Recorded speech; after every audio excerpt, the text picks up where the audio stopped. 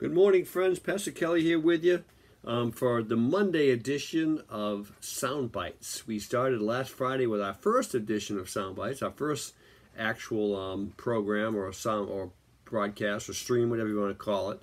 And now we're going to continue on this series on spiritual warfare. We spoke last week about The Exorcist, the 4 minutes we had, The Exorcist, and how the early church actually had the role of an exorcist as a part of their everyday ministry. Now you can go back and listen to that 4-minute broadcast and hear that for yourself. I want to continue with the narrative here. When you look at the New Testament and we think about spiritual warfare in an objective, non-denominational, just let the Bible teach us exactly what's going on here, best we can see, best we know in our finite minds.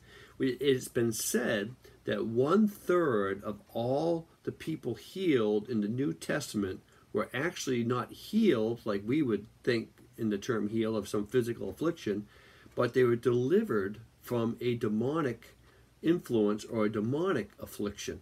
Jesus addressed a demon instead of an actual physical condition. He did both, but 1/3 of the cases was actually demonic. Well, that's challenging. How many times do we face something we think's natural, but isn't natural? It's actually supernatural. Now, in the New Testament, when you see things that talk about demonic possession, the word possession there is demonazo, and it doesn't really mean like we would think, like The Exorcist with the head spinning and the green stuff. It doesn't mean that. It could mean that, in rare cases or in specific cases. But it means demonic influence. It means demonic oppression is a better definition, a better translation of demonazo is oppression.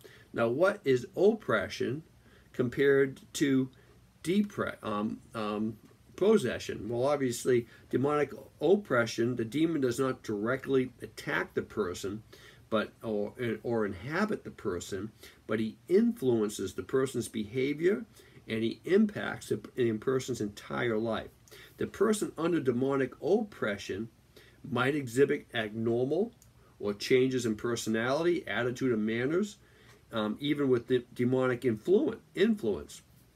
But the person basically retains their control over their physical body and their mind and things such as that. Now, this could be active oppression in a believer's life almost every day. There's probably areas of my life where I'm oppressed of the devil every day.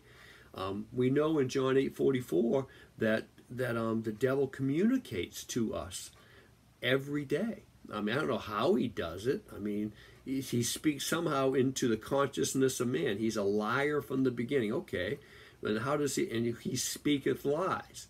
So how does he speak? I don't know. I never heard his voice, but somehow I've certainly heard his voice without hearing his voice. I've heard his voice in here, but I haven't heard the voice in here. His voice in here is usually accusatory. It's slandering me. It's slandering God. It's slandering God's people. It's creating problems that don't exist.